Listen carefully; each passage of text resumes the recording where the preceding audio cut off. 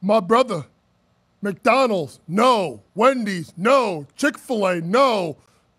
Chinese buffets, no. Bro, you better get on that keto diet. You better be hitting that weight room. You better be getting on that treadmill because 295, that may kind of be close to the coach. I don't know. Coach is up there about 245, 250, but I got that spare tire. But listen, Zion, brother, this is good for Zion because I think, James, he has now bought into what's going on in New Orleans. We'll talk about their division a little bit later on, but I do think you're going to get a motivated Zion Williamson, and if he's motivated and he is in shape, watch out for the Pelicans because that team who played really well down the stretch took Phoenix to 6 games.